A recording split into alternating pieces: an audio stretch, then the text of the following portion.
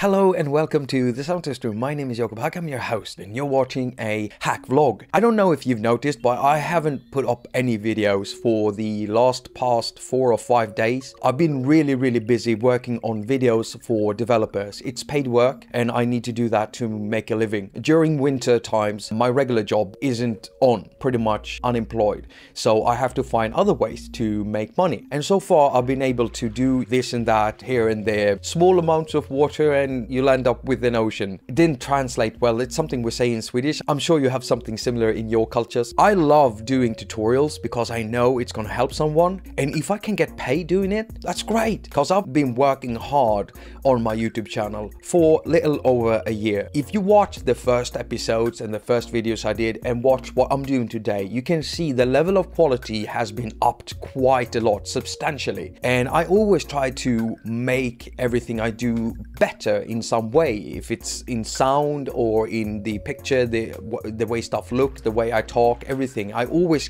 keep that in mind when I do my videos. I want to be able to provide you with some quality stuff. And now it's gotten to the point where my stuff is at a level of quality that I can actually provide developers who want demos or tutorials being made of their products or their apps. I can actually provide them with a paid service. So what I'm doing right now is I'm actually working on my own personal website, just Jakob haQ at Squarespace, I think. If you go check it out now, you'll not find anything. I'm working on it and I don't have it online yet. So it's going to be all there, my rates and everything. I've always wanted to run my own company in some way, and I've found something to do that actually makes sense to me. That site is taking a lot of time to work on, and as I said, I'm also working on videos for developers, and that takes time too, a lot of time. There's a lot of things you have to think about. When I make a video for a developer, usually those videos, they're viewed by people who might not like me or might not know who I am. So I have to make sure that the message comes across very clear, and I have to make sure I don't miss anything. There's so many things I have to think about. With my own videos, I feel comfortable. It's my space,